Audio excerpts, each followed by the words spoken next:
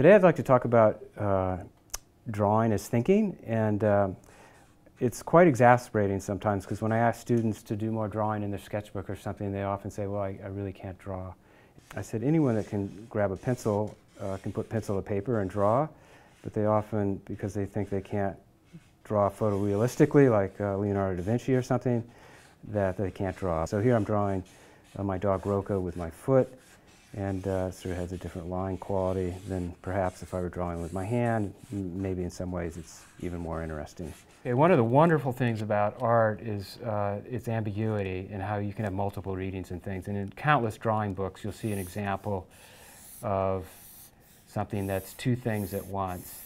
And so this obviously could be a duck, and here are the two bills on the duck, and here's the duck's eye. Or it could be a rabbit with two ears. So here are the ears, and here's the eye of the rabbit. So sometimes objects can be read in multiple ways.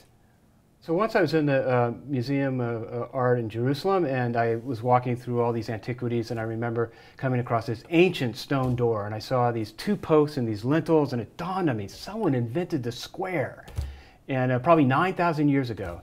And so, you know, initially it was just these two posts and a lintel, but I realized, you know, it's a square. And then being a potter, you know, I deal with a circle, and the circle, I thought, God, it's eternal. Our eyes are round, the moon's round, the sun's round, the bird makes its nest round.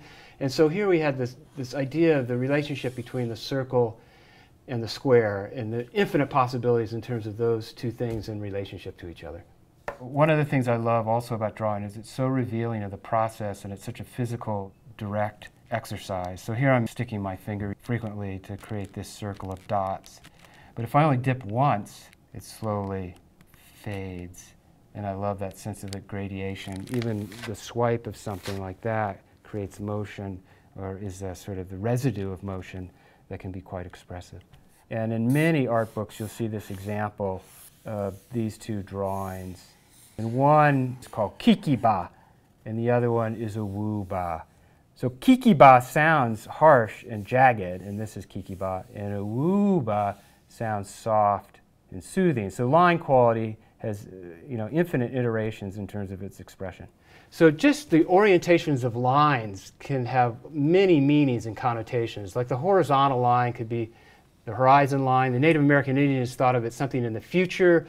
You'd try and walk to the horizon line, but it was always in front of you. It was always something that was going to happen later. And then the vertical line is something that defies gravity. It's sort of obviously up and down, connects the heavens and earth, like the tree grows out of the ground. So there's a real sense of energy, almost a dualistic thing that happens with the vertical line. And then the diagonal line is so much about motion or direction, like something being thrown, like a football or spear or something. Oftentimes there's even sort of this arrow of going this way. So all these lines have very, very different connotations and meanings to them, just simply because of their orientation. Sometimes I like to challenge myself and just see how many different drawings I can come up with of different types of cups. And just keep going and going until I fill up with pages. And that's one of the wonderful things with drawing, is there's infinite possibilities. So in closing, drawing is like a recording stream of consciousness, and there's infinite possibilities, and you can always come up with ideas through drawing. Thank you for your time. Do that. You want to do the individual clips and just go boom, boom, boom? That's, I think, how I want to do it. Okay. I think maybe if... How can I lead into that? Let me just look at them. I won't show. Yeah.